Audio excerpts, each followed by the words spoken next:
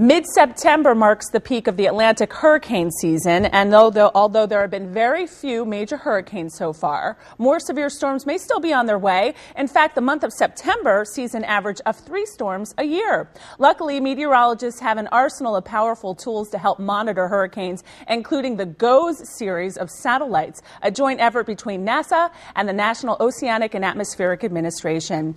Joining me now is Tom Renkevens to talk with me about the latest satellite launched on June 27th. Tom, welcome.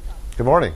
Tell me a little bit more about the latest satellite and how it helps us forecast hurricanes. Well, the one we just launched at the end of June, we put up, it's a joint effort with NASA and NOAA to build and launch and operate these satellites. And after it's launched, it's put into orbit about 22,000 miles above the equator. We keep one over the Atlantic Ocean to monitor hurricanes, East Coast storms, severe weather, and one over the Pacific Ocean to monitor Pacific storms. You can see here we monitor hurricanes with an image real time every 15 minutes. This is from Hurricane Katrina in 2005 to produce these wonderful loops of satellite imagery that are used by forecasters worldwide. So Tom, is this GOES satellite, now they've been up since 1975, is this just a replacement to an old one, or is this a new one that does different stuff? It will eventually be a replacement, but it does a few new things. It does have some better capabilities on board with some sharper resolution. We can really pinpoint down. You can see here imagery from the 60s and 70s wasn't real great when you look at it, but then going into 2008 hurricane season, which is image here, you can really see the storms very stable. Every 15 minutes you get a picture. So these new satellites, you can peer down the center of the hurricanes, you can focus on forest fires, you can focus on all sorts of atmospheric parameters.